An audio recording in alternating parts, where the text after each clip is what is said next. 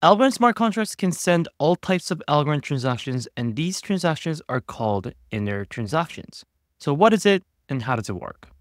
Algorand smart contract itself is not an account, but just a program with a unique app ID that runs business logic and updates the blockchain state.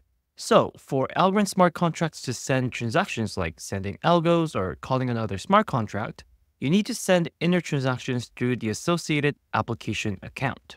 Just like any other Algorand account, application accounts follow the same minimum balance requirements. So to send transactions, you must fund the application account at least 100,000 microalgos or zero point 0.1 algo by sending a payment transaction to the application account. Inner transactions are defined using the parameter types inside the ITXN module and can then be submitted individually by calling the .submit method or as a group by calling submit transactions method. In the next couple of videos, we'll cover how to send different types of inner transactions with Algorand Python.